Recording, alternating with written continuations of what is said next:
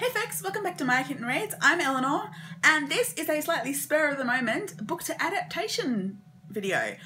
Essentially, I didn't know what to film this week, and I've been thinking of it, and I literally just had the idea that I have seen two adaptations of two of my favourite books recently, so far this year, so in January and February. So I thought I might talk about them. It is spur of the moment, so I'm not sure how intelligible my thoughts are going to be, but we'll see how we go. At least I'll be getting something out this weekend. So the first thing I went and saw in January was the new adaptation of Little Women by Greta Gerwig. So this is of course the story of the March sisters. Again, it's a book that I've read a million times. It's one of my favourites. It's a classic by Louisa May Alcott. But this was a new adaptation. So previously I'd only seen the one adaptation from, I think it was 1994, with Winona Ryder and Christian Bale and Susan Sarandon. This was a very different adaptation in that it started more than halfway through the story. And by the way, this video is going to be full of spoilers, probably, because I know that I know these books so well, and I know the movies, and so I'm just probably not going to be able to talk about it without spoilers. Just a warning. So the movie starts when Jo, who's the main character of the story Little Women, she's the second eldest of the four March sisters. She's very independent. She's a writer, and the movie starts when she's gone to New York to stay with who in the book we know is a friend of her mother's, who runs a boarding house to look after her children. She's got two little girls. So the movie actually starts there, which is well after halfway through the book.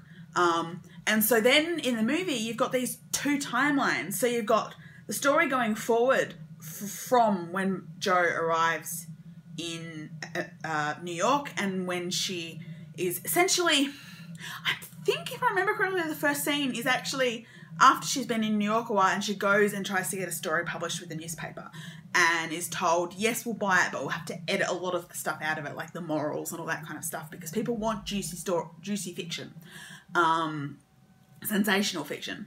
So it starts there, and so you then follow both Jo's journey forward from there, but also the story that's already happened from when Jo was a girl leading up to there, in flashbacks.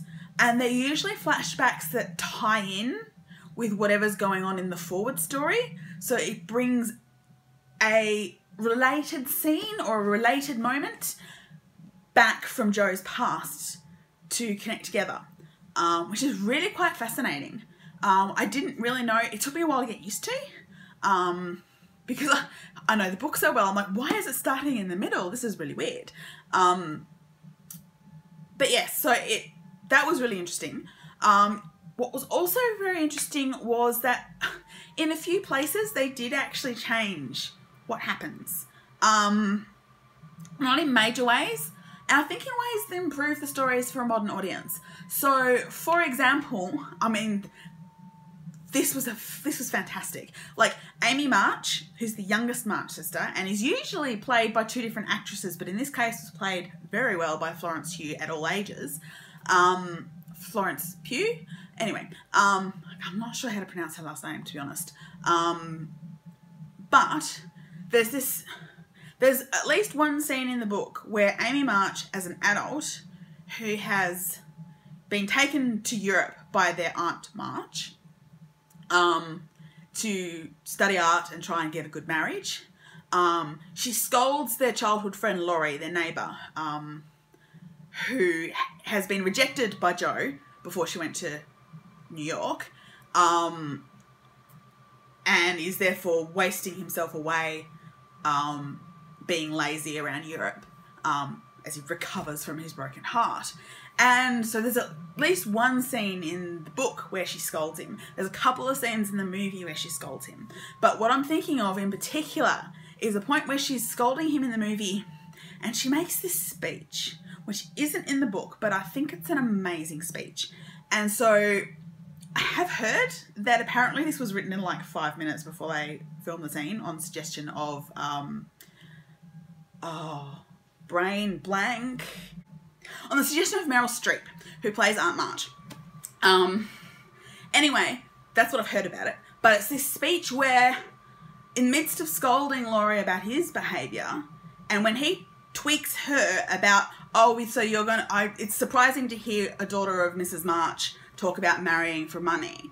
And she gives him this speech, which is very pointed about the lack of options for women in the 19th century. She's like, well, I have no money. There is no way for me to earn money respectably. Not really. Yeah, America's probably a little bit better than Europe at the time, but, you know, there's no real way for her to earn her living respectably. Then she says, if I did have money and got married, my money would belong to my husband. My children would belong to my husband. I would be my husband's property. So the only respectable life for me is to find a rich man to marry. She's very blunt in this speech about the economic reality of women in the 19th century. Something that Laurie, rich, male, going to inherit his grandfather's entire fortune, can in no way understand. So she's very much, boo-hoo, my sister rejected you, get over it, and don't twit me about marrying for money when I don't have any choice, because none of my sisters are going to marry for money. At that point, Meg has already married a poor man. Beth is fragile in her health and very shy. And Jo is very independent, has already refused Laurie, and is trying to make her way as a writer and as a governess. So, which is really the only respectable way for her to earn a living. Which something that, you know, Amy is not going to be able to do. So that was a fascinating speech, a very pointed speech, a very important speech when thinking about the history of women in the 19th century. It wasn't in the book, but I really, really loved it. The other thing I noticed, the other point I noticed that was a bit very different was actually very heartwarming, and that was at the end when Friedrich, who is the man that Jo argued with but has fallen in love with, and he's come to visit and then he's left without saying anything, and she hasn't said anything. Her sisters pretty much push her out the door and like, you're going to go and talk to this man and stop him from going away forever. And they get pushed, they push her clothes on, they push her into a carriage, and then they push her out of the carriage, and they're laughing, and it's really, really sweet. So that doesn't happen in the book, but I think it improved the film. So that is Little Women, directed by Greta Gerwig. Really good film if you get the chance to see it. Go and see it. I want you to take tissues, because it doesn't matter whether I'm reading, doesn't matter whether I'm watching the 94 film or apparently watching this new film, Beth's story always makes me cry. And in this particular viewing experience, I brought tissues. The teenage girls next to me had not brought tissues. I shared my tissues because I was like, we're all crying here. So yes, that is Little Women, directed by Greta Gerwig.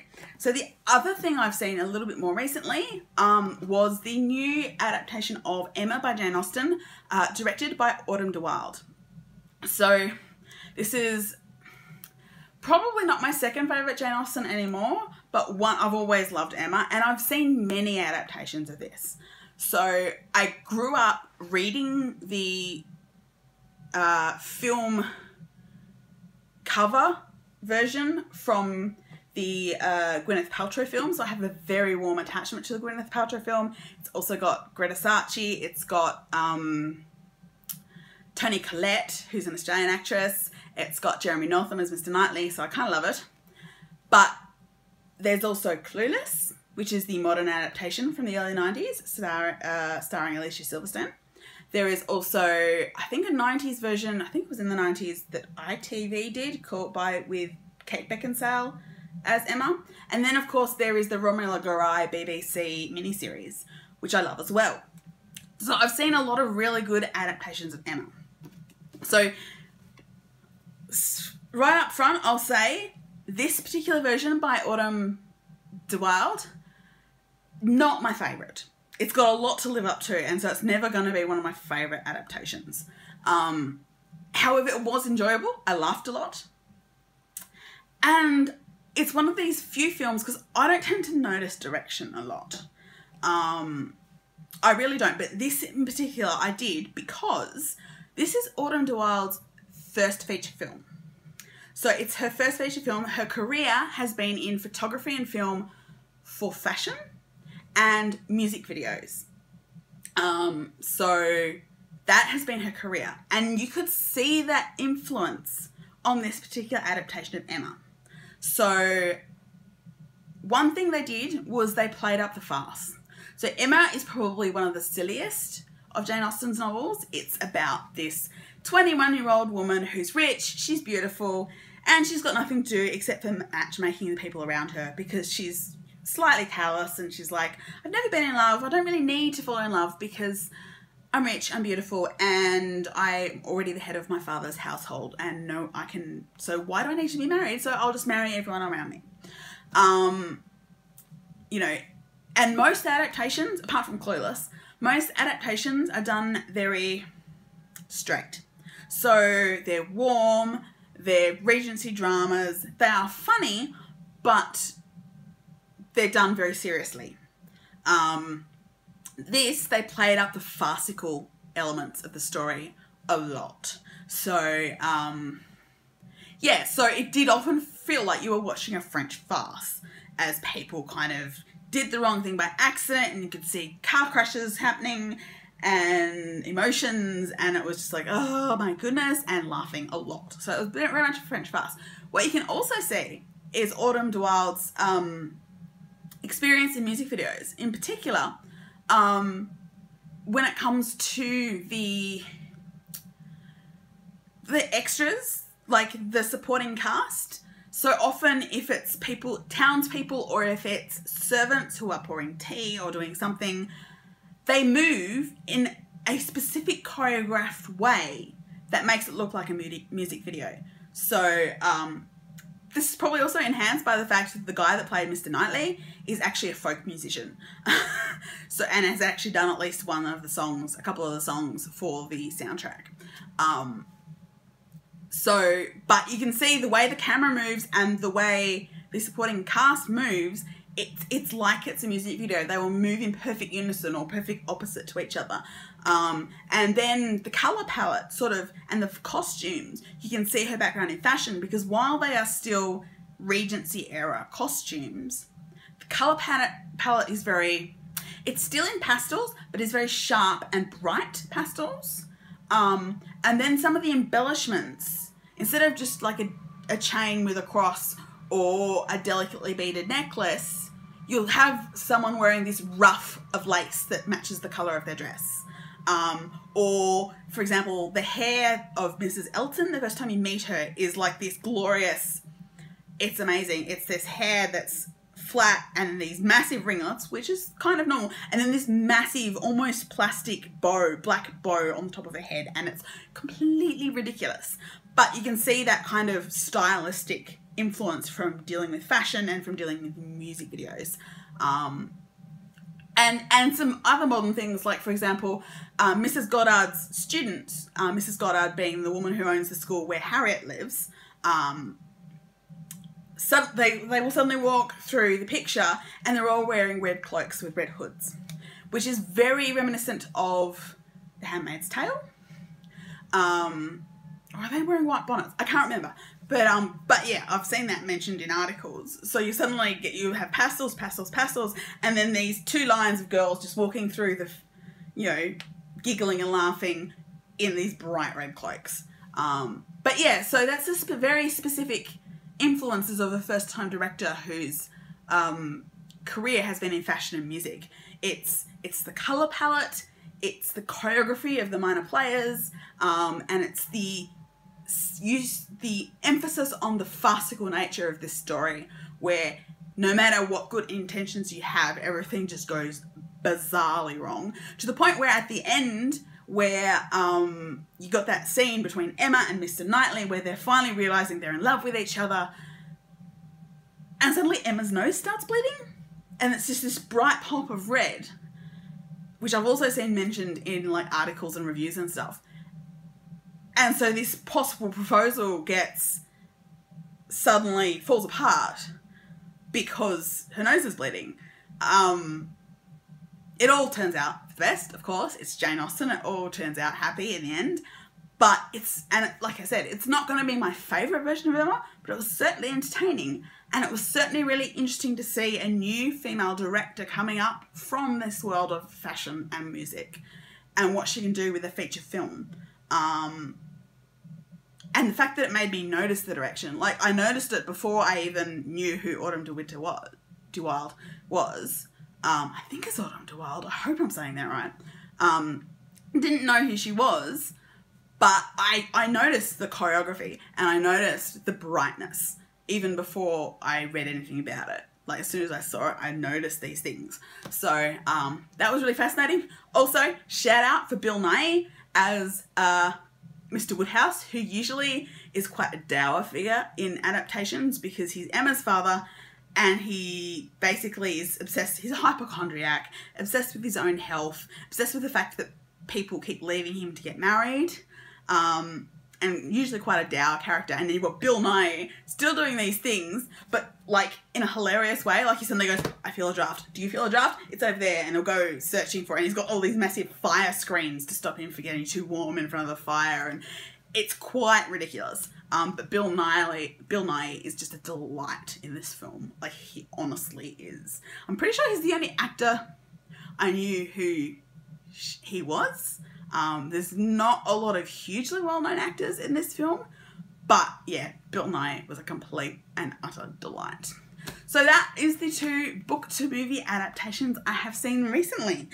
Little Women by Louise May Alcott, adapted by Greta Gerwig, and Emma by Jane Austen, adapted by Autumn de Wilde. So, and you know, one thing I love, both adapted by women. And Little Women did actually get nominated for Best Picture. Greta Gerwig sure should have been nominated for Best Director, but we won't go there. But two really awesome female directors, two really awesome book-to-film adaptations by two really awesome female authors whom I absolutely adore. Yeah, I've apparently rabbited on a lot more than I expected to, so I will talk to you all really soon. Bye!